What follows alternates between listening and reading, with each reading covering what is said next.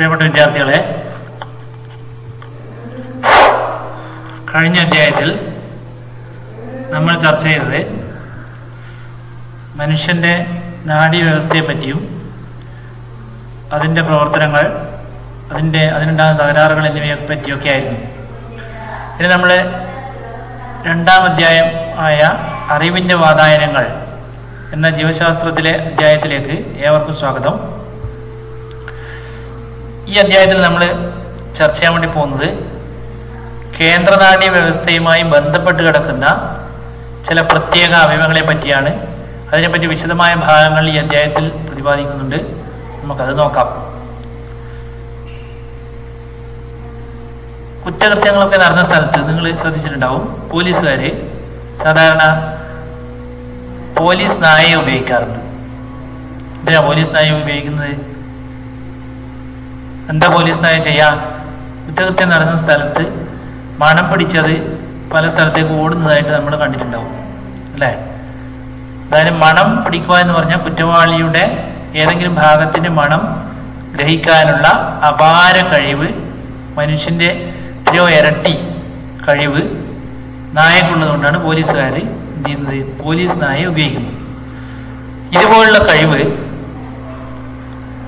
പരിസരങ്ങളിൽ ഉണ്ടാകുന്ന, അല്ലെ പുറമേ ഉണ്ടാകുന്ന ഉദ്ദീപനങ്ങളെ ഗ്രഹിക്കാൻ വേണ്ടി നമുക്കും കഴിവുണ്ട്. അതുപോലെ നമ്മുടെ ശരീരത്തിലും ഇത്തരത്തിലുള്ള അവയവങ്ങളുണ്ട്. ഇവിടെ നായയുടെ കാര്യത്തിൽ അവിടെ സ്വീകരിച്ച ഏതാണ് ഉപയോഗിച്ചത്? മൂക്കാണ് ഉപയോഗിച്ചത്. ഇതേപോലുള്ള അവയവം നമ്മുടെ ശരീരത്തിലുണ്ട്, അല്ലേ? ഇങ്ങനെ മനുഷ്യരുടെ ശരീരത്തിലെ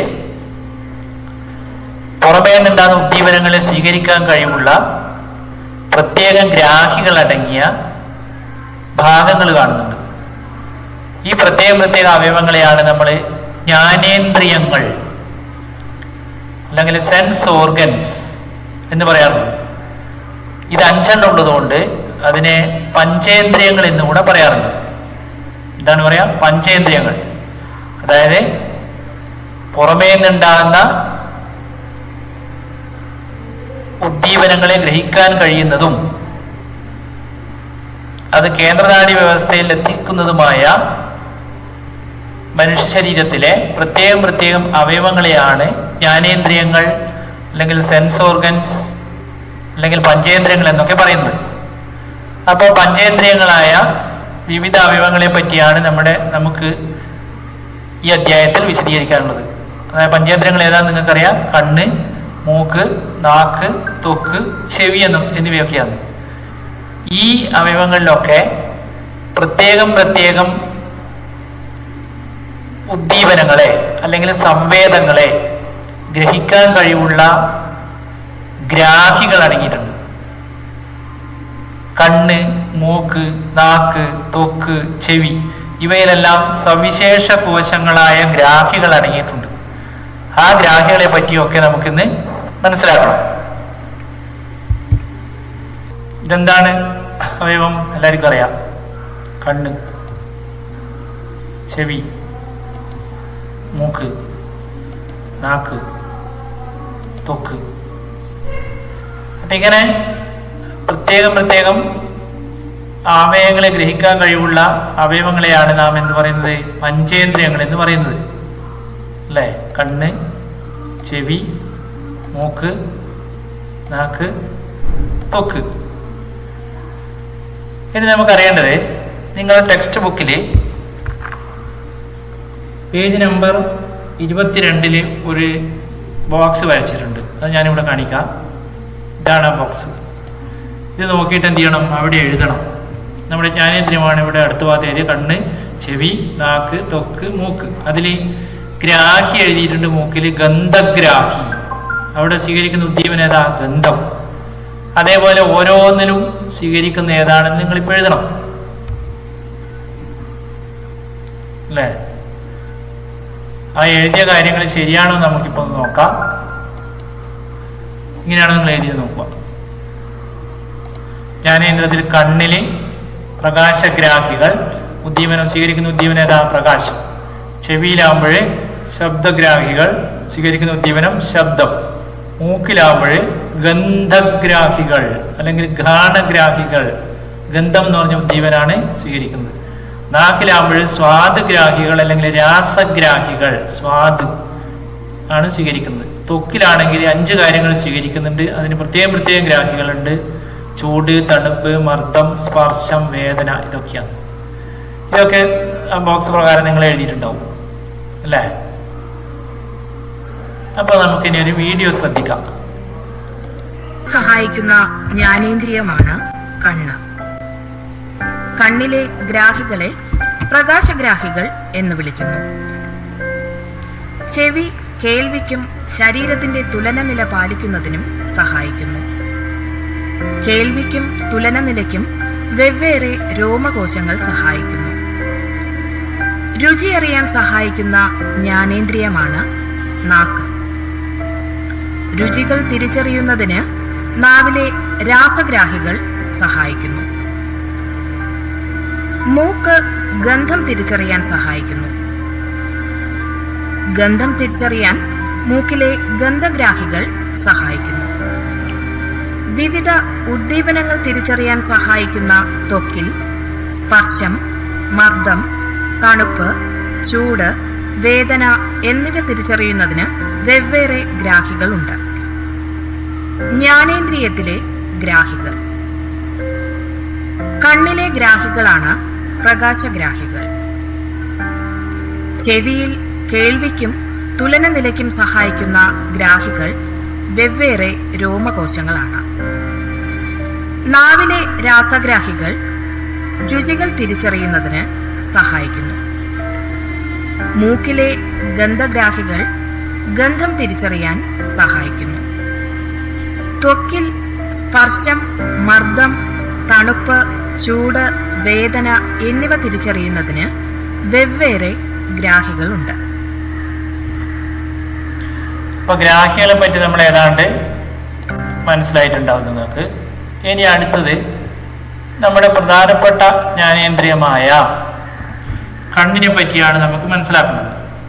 അപ്പോൾ പ്രധാനപ്പെട്ട ജ്ഞാനേന്ദ്രിയമായ കണ്ണിനെ പറ്റി മനസ്സിലാക്കുന്നതിന് മുമ്പേ ഈ കണ്ണ് എന്ന് പറയുന്നത് നമ്മളിവിടെ കാണുന്ന കണ്ണ് ഒരു വെള്ള നിറം, അതുപോലെ നടുക്ക് ഒരു വൃത്താകൃതിയിലൊരു ഭാഗം, അതിന് നടുക്കൊരു ദ്വാരം, പീലികൾ, ഇവിടെ താലും മേലും പീലികൾ, പുരികം, അതുപോലെ പോള, മേലത്തെ പോള ഇതിങ്ങോട്ട് വരും, ഇങ്ങനെയുള്ള ഭാഗങ്ങൾ കാണുന്നുണ്ട്. ഇതെല്ലാം എന്തിനാണ് ഇവിടെ സൃഷ്ടിച്ചിട്ടുള്ളത്? അപ്പോൾ നമ്മളിവിടെ കാണുന്ന കണ്ണിൻ്റെ ഒരു ചെറിയ ഭാഗമാണ് ഇവിടെ കാണുന്നത്. ഇതിൻ്റെ വിശാലമായ ഭാഗങ്ങൾ ഇതിൻ്റെ പിന്നിൽ ഒരു കുഴിയിൽ കിടക്കുന്നുണ്ട്, ഒരു കുഴിയിൽ. ഈ കുഴിയെ നമ്മൾ പറയുന്ന പേരാണ് നേത്രകോടരം. എന്താ പറയുക? നേത്രകോടരം, ഐ സോക്കറ്റ്. ഈ നേത്രകോടരത്തിനകത്ത് കണ്ണിനെ അവിടെ പിടിച്ചു കെട്ടിയിട്ടിട്ടുണ്ടാവും. അതിന് സഹായിക്കുന്ന ബാഹ്യ കൺപേശികൾ ഉണ്ടായിരിക്കും. നേത്രകോടരവുമായി ഉറപ്പിച്ചു നിർത്താൻ വേണ്ടി ബാഹ്യ കൺപേശികൾ ഉണ്ടായിരിക്കും. ഇനി എന്തൊക്കെയാണ് കണ്ണിനെ സംരക്ഷിക്കാനുള്ള മറ്റു മാർഗങ്ങൾ എന്നുള്ളത് നമുക്ക് നോക്കാം. ടെക്സ്റ്റ് ബുക്കിലെ 22ാമത്തെ പേജ് എടുക്കും എല്ലാവരും. 22ാമത്തെ പേജിൽ ഇങ്ങനെ ഒരു ഭാഗം കാണുന്നുണ്ട്. കണ്ണ് എങ്ങനെയല്ല അവിടെ സംരക്ഷിക്കപ്പെട്ടത് ചർച്ച ചെയ്ത് വിട്ടുപോയ ഭാഗം പൂരിപ്പിക്കാനാണ് അല്ലേ? നേത്രകോടരം എന്ന് പറഞ്ഞ കുഴികളിൽ, തലയോട്ടിലെ കുഴികളിലാണ് കണ്ണുകൾ സ്ഥിതി ചെയ്യുന്നത്. ആ കണ്ണിനെ അവിടെ ഉറപ്പിച്ചു നിർത്താൻ സഹായിക്കുന്ന ഭാഗമാണ് ബാഹ്യ കൺപേശികൾ എന്ന് പറഞ്ഞ ഭാഗം. അത് നമുക്ക് കാണാൻ സാധിക്കില്ല, അത് അതിൻ്റെ ഉള്ളിലുള്ളത്. ഇനി എല്ലാവരും കാണാൻ സാധിക്കുന്നതാണ് പുരികം. പുരികം ഉണ്ടായതുകൊണ്ട് എന്താ ഗുണം? നമ്മൾ പൗഡറൊക്കെ ഇട്ട് കഴിഞ്ഞാൽ അത് മേലെ താഴെ വീഴാണ്ട് കണ്ണിലേക്ക് വീഴാണ്ട് സഹായിക്കും, പൊടിപടലങ്ങൾ അല്ലേ? ഇനി കൺപീലികൾ കണ്ണിലേക്ക് വരുന്ന രോഗാണുക്കളെയും പൊടിപടലങ്ങളെയും ഒക്കെ തടഞ്ഞു നിർത്തും. കൺപോളയും അതുപോലെ തന്നെ. ഉറങ്ങാനും എന്ത് വേണം? കൺപോള വേണം അല്ലേ? ഇനി വളരെ പ്രധാനപ്പെട്ട ഒരു ഭാഗം, കണ്ണിന്റെ വെള്ള നിറത്തിലുള്ള സ്ഥലത്ത് ഒരു ആവരണം ഉണ്ടായിരിക്കും. അതിന്റെ പേരാണ് കൺജങ്ക്റ്റൈവ. അവ ഉൽപ്പാദിപ്പിക്കുന്ന ശ്ലേഷ്മം, അതായത് മെഴുകല്ല, ഒരു പശ പോലുള്ളൊരു സാധനം എന്ത് ചെയ്യുന്നു? നേത്രഗോളത്തിന്റെ മുൻഭാഗം വരണ്ടു പോകാതെ സംരക്ഷിക്കും. അത് നമ്മുടെ കണ്ണിന്റെ മുൻഭാഗം വരണ്ടു പോയി കഴിഞ്ഞാൽ പിന്നെ കാഴ്ച കുറഞ്ഞു പോകും. അപ്പൊ അതിന് സഹായിക്കുന്ന, അത് തടയുന്നതാണ് കൺജങ്ക്റ്റൈവ ഉൽപ്പാദിപ്പിക്കുന്ന ശ്ലേഷ്മം. ഇനി വളരെ പ്രധാനപ്പെട്ട ഒരു സാധനമാണ് കണ്ണുനീര്. എപ്പോഴാണ് നമ്മുടെ ശരീരത്തിൽ മൂക്കിൽ കണ്ണുനീര് വരുക? കണ്ണിൽ പൊടി കയറുമ്പോഴോ അല്ലെങ്കിൽ പ്രാണികൾ കയറുമ്പോഴോ സങ്കടം വരുമ്പോഴോ ഒക്കെ കണ്ണുനീര് ധാരാളം ഉണ്ടാവും അല്ലേ? അപ്പൊ ഈ പൊടിപടലങ്ങൾ ഉള്ളിൽ കടന്നു കഴിഞ്ഞാൽ, കണ്ണിൽ കടന്നു കഴിഞ്ഞാൽ അതിനെ കഴുകിക്കളയാൻ വേണ്ടിയാണ് കണ്ണുനീര്. അതുപോലെ രോഗാണുക്കൾ കടന്നു കഴിഞ്ഞാൽ അതിനെ കൊല്ലാൻ വേണ്ടി സഹായിക്കുന്ന ബാക്ടീരിയ നാശിനിയാണ് ലൈസോസൈം. ലൈസോസൈം എന്ന് പറയുന്ന രാസാഗ്നി രോഗാണുക്കളെ നശിപ്പിക്കാൻ വേണ്ടി സഹായിക്കും. ഇനി നമുക്ക് സങ്കടമൊക്കെ വരുമ്പോഴേ കണ്ണുനീര് ധാരാളം ഉണ്ടാവും അല്ലേ? ഇനി ചിലയാൾ മൂക്ക് നീരും കൂടെ കാണാം, മൂക്കിലേക്ക് കൂടെ വെള്ളം വരുന്ന കാണാം. എന്തുകൊണ്ടാണ് അങ്ങനെ സംഭവിക്കുന്നത്? അതായത് കണ്ണിന്റെ കോണിൽ നിന്നൊരു ദ്വാരം നമ്മുടെ മൂക്കിലേക്കുണ്ട്. അപ്പൊ കണ്ണിലധികം വരുന്ന കണ്ണുനീര് മൂക്കിലേക്ക് പ്രവേശിക്കുന്നത് കൊണ്ടാണ് കരയുമ്പോൾ മിക്കവരും എന്ത് ചെയ്യുന്നത്? മൂക്ക് ചീറ്റുന്നത്. അത് പ്രത്യേകം ശ്രദ്ധിക്കുക കേട്ടോ. മൂക്കിൽ നിന്ന് വരുന്ന നീരല്ല, അത് കണ്ണിൽ നിന്ന് വരുന്ന നീര് ഒരു ചാല് വഴി അങ്ങോട്ടേക്ക് പോകുന്നതാണ്. നെയ്സോ ലാക്രിമൽ ഡക്റ്റ് എന്നതിന്റെ പേര്, നെയ്സോ ലാക്രിമൽ ഡക്റ്റ്. അപ്പൊ ഇതൊക്കെ കണ്ണിനെ സംരക്ഷിക്കാനുള്ള സ്വാഭാവിക സംവിധാനങ്ങളാണ്. കണ്ണിനെ സംരക്ഷിക്കാനുള്ള സ്വാഭാവിക സംവിധാനങ്ങൾ. ഇനി ടെക്സ്റ്റ് ബുക്കിലെ പേജ് നമ്പർ 22 തന്നെ നമുക്കിനി കണ്ണിനെ പറ്റി കൂടുതൽ കാര്യങ്ങൾ അറിയണമെങ്കിൽ കണ്ണിന്റെ ഛേദം എടുത്ത് പരിശോധിക്കണം. ഛേദം എന്ന് പറഞ്ഞാൽ കട്ട് ചെയ്ത ഭാഗം അല്ലെ? അതാണ് ഞാൻ ഇനി കാണിക്കാൻ വേണ്ടി പോകുന്നത്. ശ്രദ്ധിക്കും എല്ലാവരും. ഇതാണ് കണ്ണിന്റെ ഛേദം. കണ്ണിന്റെ ഛേദം ഇങ്ങനെയാ ഉണ്ടാവുക. അപ്പൊ അതിനെപ്പറ്റി കൂടുതൽ അറിയുന്നതിന് മുമ്പേ നമ്മള് കണ്ണിനെ ഛേദിച്ചു കഴിഞ്ഞാൽ നമുക്ക് കാണാൻ സാധിക്കുന്നത് വത്തക്കയില മുറിച്ച പോലെയാണ് ഉണ്ടാവുക. വത്തക്കയുടെ ഏറ്റവും പുറമേ പച്ച കളർ ഉണ്ടാവും, അതിന്റെ തൊട്ടുള്ളിൽ വെള്ള കളർ ഉണ്ടാവും, അതിന്റെ തൊട്ടുള്ളിൽ എന്തുണ്ടാവും? ചുവപ്പ് ഉണ്ടാവും. ഒരു 3 ലെയറാണ് അല്ലേ? അതേപോലെ കണ്ണിനെ നമ്മൾ ഛേദിച്ചു കഴിഞ്ഞാൽ അതിന് 3 ലെയർ ഉണ്ടായിരിക്കും, പാളി ഉണ്ടായിരിക്കും. മനസ്സിലായില്ലേ? അതിൽ ഏറ്റവും പുറമേയുള്ള പാളി കട്ടി കൂടിയതും യോജക കലയാൽ നിർമ്മിതവുമായിരിക്കും. കട്ടി കൂടിയതും യോജക കലയാൽ നിർമ്മിതവുമായ വെളുത്തതായിരിക്കും. അതാണ് ഇവിടെ കാണുന്ന ഏറ്റവും പുറമെ കാണുന്ന ഈ സാധനം. അതിന്റെ പേരെന്താ? എന്റെ പേര് നോക്കിനകത്ത് എന്താ പേര്? ഇതിനകത്തില്ലേ? ദൃഢപടലം ഉണ്ടാ? ദൃഢപടലം എന്നാണ് അതിന്റെ പേര്. ദൃഢപടലം, സ്ക്ലീറ എന്ന് ഇംഗ്ലീഷ് പറയും. ഇനി ദൃഢപടലത്തിന്റെ ഈ കണ്ണിനെ നോക്കിക്കഴിഞ്ഞാൽ തന്നെ നിങ്ങൾക്ക് മനസ്സിലാവും ഇത് പൂർണ്ണമായും ഗോളല്ല, ലേശം മുമ്പോട്ട് തള്ളിയിട്ടുണ്ടാവും ഉണ്ടാ? അപ്പൊ മുമ്പോട്ട് തള്ളിയിരിക്കുന്ന ഭാഗമുണ്ട്. അതാണ് നമ്മൾ വെള്ള നിറത്തിൽ നമ്മുടെ കണ്ണിന്റെ മുന്നിൽ കാണുന്നത്. അപ്പോൾ ദൃഢപടലത്തിന്റെ മുൻഭാഗം സുതാര്യമായതും അതുപോലെ അല്പം മുന്നോട്ട് തള്ളിയതുമായിരിക്കും. ഈ ഭാഗത്തിനെയാണ് നമ്മുടെ കോർണിയ എന്ന് പറയാം. എന്താ പേര്? കോർണിയ. കോർണിയ എന്ന് പറയുന്ന ഭാഗമായത്. അപ്പൊ ദൃഢപടലത്തിന്റെ ഭാഗം തന്നെയാണ് എന്ത്? കോർണിയ. അപ്പൊ കണ്ണിന്റെ ഉള്ളിൽ കാണുന്ന വെള്ള നിറത്തിലുള്ള സാധനം എന്തായിരിക്കും? ദൃഢപടലം തന്നെയാണ്, അത് കോർണിയാണ്. കോർണിയ. ഇനി അടുത്തത് കണ്ണിന്റെ രണ്ടാമത്തെ പാളിന്റെ പ്രത്യേകത. രണ്ടാമത്തെ പാളി ഇതാ ഇവിടെ ചുവന്ന കളറിലാണ് ഉള്ളത്. അതായത് ഇവിടെ പൊളിച്ചു വെച്ച പോലെ കാണുന്നുണ്ട്, ചുവന്ന പോലെ അല്ലേ? ഈ പാളി കണ്ണിനെ മുഴുവനായും ആവരണം ചെയ്യുന്നില്ല. ഇത്ര വരെ ഉള്ളൂ. ഈ രണ്ടാമത്തെ പാളിയെയാണ് രക്തപടലം അല്ലെങ്കിൽ കോറോയിഡ് എന്ന് പറയാം. രക്തപടലം അല്ലെങ്കിൽ കോറോയിഡ്. ഇതിന് ചുവപ്പ് കളർ ഉണ്ടാവാൻ കാരണം ഇതിനകത്ത് ധാരാളം രക്തക്കുഴലുണ്ടായിരിക്കും. കണ്ണിനാവശ്യമായ ഓക്സിജനും പോഷകങ്ങളും വിതരണം ചെയ്യുന്നത് ഇതിലൂടെ ഒഴുകുന്ന രക്തം.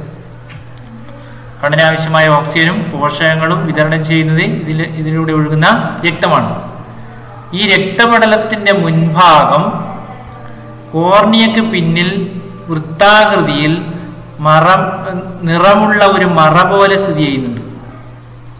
രക്തപടലത്തിന്റെ മുൻഭാഗം കോർണിയക്ക് പിന്നിൽ വൃത്താകൃതിയിൽ നിറമുള്ള ഒരു മറ പോലെ സ്ഥിതി ചെയ്യുന്നു. അങ്ങനെ പറഞ്ഞാൽ നമുക്ക് മനസ്സിലാവില്ല. നമ്മുടെ കണ്ണിൽ കറുപ്പ് കളറുള്ള ഒരു സാധനമുണ്ട് അല്ലേ, വട്ടത്തിൽ. അതിന്റെ പേരാണ്, രക്തപടലത്തിന്റെ ഈ ഭാഗമാണ് ഐറിസ്. എന്ന പേര് ഐറിസ്. അപ്പൊ കണ്ണിന്റെ ഉള്ളിൽ കാണുന്ന വട്ടത്തിലുള്ള കറുത്ത നിറത്തിലുള്ള സാധനത്തിന്റെ പേരാണ് എന്ത്? ഐറിസ്. അത് ഏതിന്റെ ഭാഗ? രക്തപടലത്തിന്റെ ഭാഗം. അതെല്ലാവരുടെ ഭൂരിഭാഗം ആൾക്കാരുടെയും കളറ് കറുപ്പായിരിക്കും. പക്ഷെ അപൂർവം ചില ആളിൽ നീല കളറോ മഞ്ഞ കളറോ ഒക്കെ ഉണ്ടാവും. ഇങ്ങനെ നിറം കൊടുക്കുന്ന പദാർത്ഥമാണ് മെലാനിൻ. ത്വക്കിന് നിറം കൊടുക്കുന്ന പദാർത്ഥം തന്നെയാണ് മെലാനിൻ. അതുപോലെ ഐറിസിന് നിറം കൊടുക്കുന്ന പദാർത്ഥമാണ് മെലാനിൻ.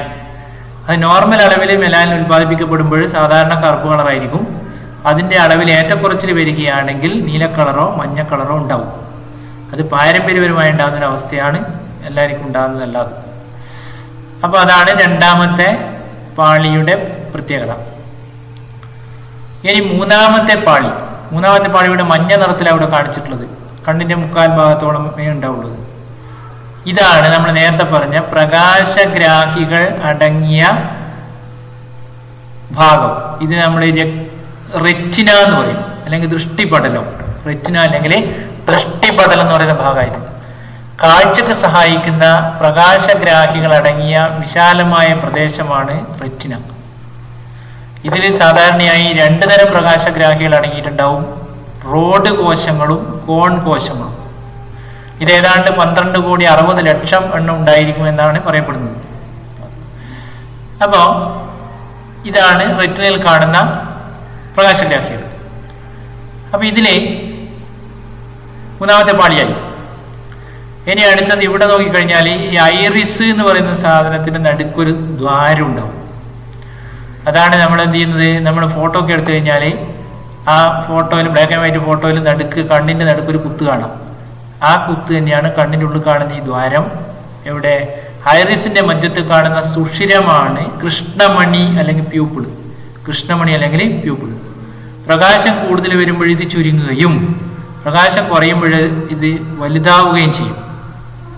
അതിന് സഹായിക്കുന്ന സവിശേഷമായ പേശികൾ അതിന്റെ ചുറ്റുപാടുണ്ട്. അതിന്റെ റേഡിയൽ പേശികൾ, വലയ പേശികൾ എന്നൊക്കെയാണ് പറയാം. പ്രകാശ തീവ്രതക്കനുസരിച്ച് കൃഷ്ണമണിയുടെ വലിപ്പം ക്രമീകരിക്കുന്ന പേശികളാണ് ഇവയ്ക്ക് ചുറ്റുമുള്ള റേഡിയൽ പേശികളും വലയ പേശികളും. അതിനെപ്പറ്റി വിശദമായിട്ട് അടുത്ത ക്ലാസ് പറയാം. അപ്പൊ ഇത് നമുക്ക് കാണണമെങ്കിൽ എന്ത് ചെയ്താൽ മതി? നിങ്ങൾ കണ്ണാടിയിലേക്ക് നോക്കി കണ്ണിലേക്ക് ടോർച്ചടിച്ചു കഴിഞ്ഞാൽ കണ്ണിൽ നേരെയും ലൈറ്റ് അധികം വരുമ്പോൾ ഈ കണ്ണാടിയിൽ കാണാം ഇതിങ്ങനെ ചുരുങ്ങുന്നത്. അതുപോലെ ലൈറ്റ് അങ്ങ് മാറ്റി കഴിഞ്ഞാൽ അത് വികസിക്കുന്നതും കാണാം, അല്ലേ? സാധാരണ കണ്ണിനെന്തൊക്കെ അസുഖമായി കഴിഞ്ഞാൽ ആശുപത്രി പോയി കഴിഞ്ഞാൽ ഡോക്ടർ മരുന്നിട്ടിച്ചിട്ട് പുറത്തിരിക്കാൻ വേണ്ടി പറയും, അല്ലേ? ഇതിനെ പുറത്ത് മരുന്നിട്ടിച്ചിട്ട് ഇരിക്കാൻ വേണ്ടി പറയുന്നത്, അതായത് ഇവിടെ മരുന്നിട്ടിച്ച് കഴിഞ്ഞാൽ സ്പിരിറ്റാണ് ഉറ്റിച്ചു കഴിഞ്ഞാൽ ഈ കൃഷ്ണമണി അങ്ങ് വികസിക്കും. കൃഷ്ണമണി വികസിച്ച് കഴിഞ്ഞാൽ ഒരു അരമണിക്കൂർ കഴിയുമ്പോൾ വികസിച്ച് വലുതായി കഴിഞ്ഞാൽ പിന്നെ ഇതിൽ കൂടി ലൈറ്റ് അടിച്ചു കഴിഞ്ഞാൽ ഉൾഭാഗം ലാബ് കാണാൻ പറ്റും, ഡോക്ടർക്ക് കാണാൻ പറ്റും. അതിന് വേണ്ടിയിട്ടാണ്, മനസ്സിലായില്ലേ? അപ്പൊ അങ്ങനെയൊക്കെ വികസിക്കുന്ന സാധനമാണ് കൃഷ്ണമണി. ഇനി വീഡിയോ ഒക്കെ റെക്കോർഡ് ചെയ്യുമ്പോൾ നമ്മുടെ മുഖത്ത് ശക്തിയായി ലൈറ്റ് അടിക്കുമ്പോൾ ഇത് ചുരുങ്ങും. അധികം ലൈറ്റിൻ്റെ അകത്തേക്ക് വരാൻ പാടില്ല, അതുകൊണ്ടാണ്. അങ്ങനെ ഓട്ടോമാറ്റിക്കായി അഡ്ജസ്റ്റ് ചെയ്യപ്പെടുന്ന സാധനമാണ് കൃഷ്ണമണി അല്ലെങ്കിൽ പ്യൂപ്പിൾ. ഇനി കൃഷ്ണമണിക്ക് പിന്നിലായി ഇവിടെ ഒരു വൃത്താകൃതിയിലുള്ള ക്രിസ്റ്റലീയ ലെൻസ് കാണും. കോൺവെക്സ് ലെൻസ് ആയത് ക്രിസ്റ്റലീയ ലെൻസ് വെളുത്ത നിറത്തിലായിരിക്കും. ഈ ലെൻസിനെ ഇവിടെ ഉറപ്പിച്ചു നിർത്താൻ വേണ്ടി സഹായിക്കുന്ന നൂല് പോലുള്ള ഭാഗങ്ങൾ ഉണ്ടാവും. ഈ നൂല് പോലുള്ള ഭാഗത്തിലാണ് നമ്മുടെ സ്നായുക്കൾ അല്ലെങ്കിൽ ലിഗമെന്റ്സ് എന്ന് പറയാം. സ്നായുക്കൾ അല്ലെങ്കിൽ ലിഗമെന്റ്സ് ഇവിടെ കണ്ട ഈ ലെൻസിനെ ഇവിടെ ഉറപ്പിച്ചു നിർത്താൻ വേണ്ടി സഹായിക്കുന്ന ഭാഗമാണ് സ്നായുക്കൾ അല്ലെങ്കിൽ ലിഗമെന്റ്സ്. ഇനി അടുത്ത നമ്മൾ കാണാൻ വേണ്ടി പോകുന്നത് കണ്ണിന്റെ കോർണിയക്കും ലെൻസിനും ഇടയിൽ ചെറിയൊരു അറയുണ്ട്. ഈ അറയിൽ ഒരു ദ്രാവകം നിറഞ്ഞിട്ടുണ്ടാവും. ഈ ദ്രാവകത്തിനെയാണ് നമ്മൾ അക്വസ് ഹ്യൂമർ വെറും പച്ചവെള്ളം പോലുള്ള ദ്രാവകമായിരിക്കും. അതിനെയാണ് നമ്മൾ എന്ത് പറയാ? Aqueous humour. ആ ചേംബർ എന്ന് പറയുന്ന പേരാണ് അക്വസ് അറ അല്ലെങ്കിൽ അക്വസ് ചേംബർ എന്ന് പറയും.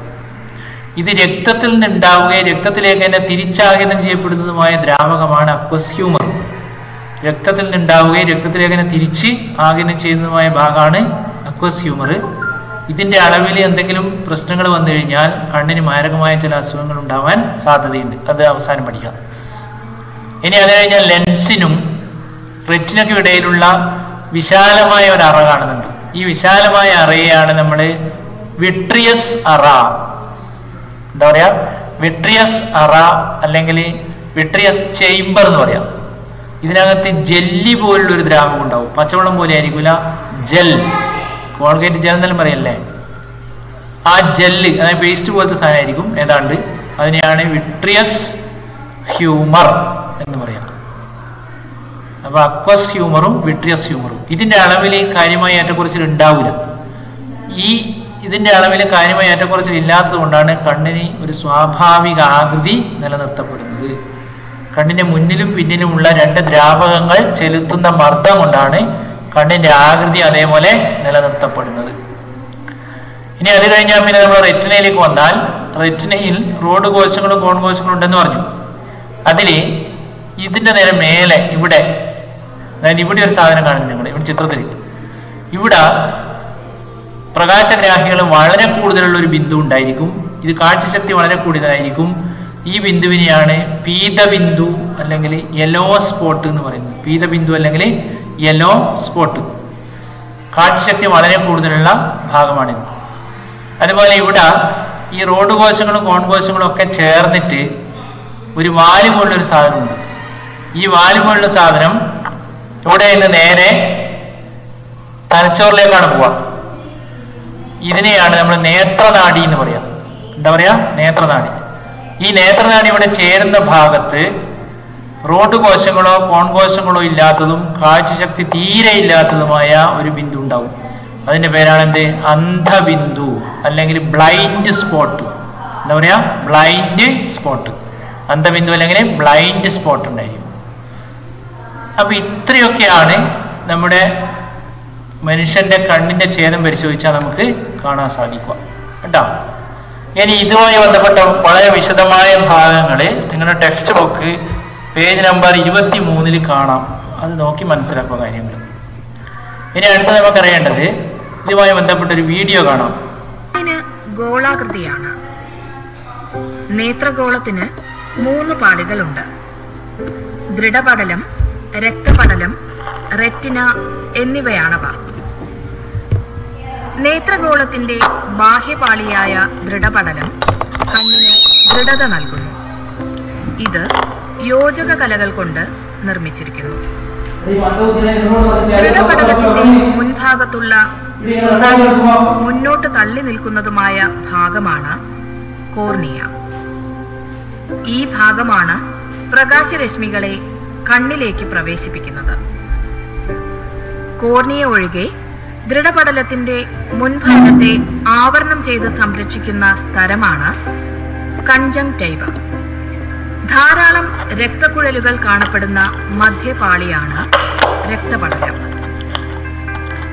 കണ്ണിന് മുൻഭാഗത്ത് രക്തപടലത്തിൽ നിന്നുണ്ടാകുന്നതും കോർണിയയ്ക്ക് പിന്നിലുള്ളതുമായ ഭാഗമാണ് ഐറിസ്. മെലാനിൻ എന്ന വർണ്ണവസ്തു ഇതിന് ഇരുണ്ട നിറം നൽകുന്നു. ഐറിസിന്റെ മധ്യഭാഗത്തുള്ള സുഷിരമാണ് പ്യൂപ്പിൾ. പ്രകാശ തീവ്രതയ്ക്കനുസരിച്ച് പ്യൂപ്പിളിന്റെ വലിപ്പം ക്രമീകരിക്കാനാകും. ഐറിസിലെ പ്യൂപ്പിളിന് പിന്നിൽ ഇലാസ്തികതയുള്ള സുതാര്യമായ കോൺവെക്സ് ലെൻസ് കാണപ്പെടുന്നു. ലെൻസിൽ നിന്നും പുറപ്പെടുന്ന സ്നായുക്കൾ രക്തപടലത്തിൽ നിന്ന് രൂപപ്പെടുന്ന സീലിയറി പേശികളുമായി ലെൻസിനെ ബന്ധിപ്പിക്കുന്നു. ലെൻസിനെ ചുറ്റിയുള്ള വൃത്താകൃതിയിലുള്ള സീലിയറി പേശികൾ സങ്കോചിക്കുകയും വികസിക്കുകയും ചെയ്യുന്നതിനനുസരിച്ച് ലെൻസിന്റെ വക്രത വ്യത്യാസപ്പെടുന്നു. നേത്രഗോളത്തിന്റെ ഏറ്റവും ആന്തരപാളിയാണ് റെറ്റിന അഥവാ ദൃഷ്ടിപടലം. കാഴ്ചയ്ക്ക് സഹായിക്കുന്ന പ്രകാശഗ്രാഹികൾ സ്ഥിതി ചെയ്യുന്നത് ഈ പാളിയിലാണ്. റെറ്റിനയിൽ പ്രകാശഗ്രാഹികൾ കൂടുതലായി കാണപ്പെടുന്ന ഭാഗം പീതബിന്ദു എന്നറിയപ്പെടുന്നു. പ്രതിബിംബത്തിന് ഏറ്റവും തെളിമയുള്ള ഭാഗമാണിത്. റെറ്റിനയിൽ നിന്ന് നേത്രനാഡി ആരംഭിക്കുന്ന ഭാഗത്ത് പ്രകാശഗ്രാഹി കോശങ്ങളില്ല. കാഴ്ചയില്ലാത്ത ഭാഗമാണ് അന്ധബിന്ദു. നേത്രനാഡിയാണ് പ്രകാശഗ്രാഹി കോശങ്ങളിൽ നിന്നുള്ള ആവേഗങ്ങളെ മസ്തിഷ്കത്തിലെ കാഴ്ചയുടെ കേന്ദ്രത്തിലേക്ക് എത്തിക്കുന്നത്. അപ്പോൾ കണ്ണിന്റെ ഘടനയെ പറ്റി നമുക്ക് മനസ്സിലായിട്ടുണ്ടാവും. ഇനി നമുക്കറിയേണ്ടത് ഇതിന്റെ ക്രോഡീകരണം. നേരം പറഞ്ഞതിന്റെ ക്രോഡീകരണം. അതിന് മുമ്പേ ഒന്നുകൂടി വേണമെങ്കിൽ ഇംഗ്ലീഷ് മീഡിയംകാർക്കൊന്ന് ശ്രദ്ധിക്കാൻ വേണ്ടിയായത് കണ്ണിന്റെ ഛേദമാണ് conjunctiva, iris, lens, pupil, cornea, conjunctiva, sclera തന്നെ, anterior chamber, vitreous chamber, ciliary body, retina, macula എന്ന് പറഞ്ഞാൽ yellow spot, optic nerve, optic disk, കൊറോയിഡൊക്കെ അല്ലേ. ഇനി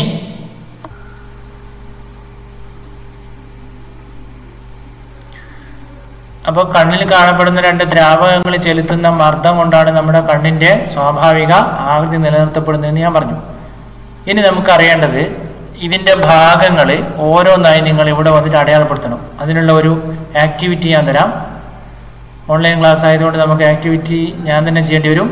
ഇവിടെ നിങ്ങൾ ശ്രദ്ധിച്ചാൽ മതി. നോക്കൂ, അത് കണ്ണിന്റെ ഒരു ഏകദേശം ചിത്രമാണ് ഇവിടെ വെച്ചിട്ടുള്ളത്. കണ്ണിന്റെ ഭാഗങ്ങൾ ഡ്രാഗ് ചെയ്ത് ഉറപ്പിക്കാനാണ് പറയുന്നത്. അപ്പൊ നമുക്ക് ആദ്യം രക്തമണ്ഡലം ഉറപ്പിക്കാം.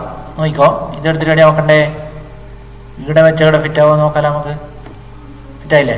രക്തമണ്ഡലം. ഇനി നേത്രനാടി എടുത്ത് ഫിറ്റാക്കാം. എവിടെ നോക്കണം? ഇവിടെ നേത്രനാടി അല്ലേ? ഇനി കൃഷ്ണമണി അല്ലെങ്കിൽ പ്യൂപ്പിള് എടുത്ത് വെക്കണം. എവിടെ? അവിടെ തെറ്റാണ്, അതുകൊണ്ടാണ് അങ്ങോട്ട് പോയി. എവിടെ നോക്കണ്ടെന്നോ? ഇവിടെ ഉണ്ടാ പ്യൂപ്പിള്. ഇനി അക്വസ് അറ, അക്വസ് ചേംബർ എടുത്ത് നോക്കാം. കറക്റ്റാണ്.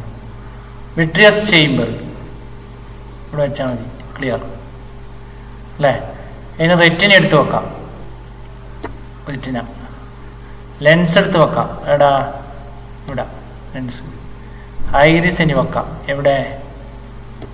ഐറിസ്. ഇപ്പൊ കണ്ണിന്റെ ഭാഗങ്ങളായില്ലേ? അതായത് പ്ലേ അഗൈൻ. ഇതെല്ലാം ക്ലിയർ ആണ്. അതുകൊണ്ടാണ് നമുക്ക് പ്ലേ അഗൈൻ എന്നുള്ള ഓപ്ഷൻ വരാൻ കാരണം. കൊണ്ടാ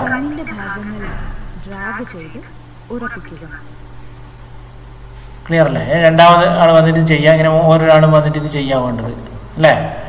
അപ്പൊ ഇത്രയും ഭാഗങ്ങളാണ് നമുക്ക് ഈ അധ്യായത്തിൽ ഇന്ന് ചർച്ച ചെയ്യാനുള്ളത്.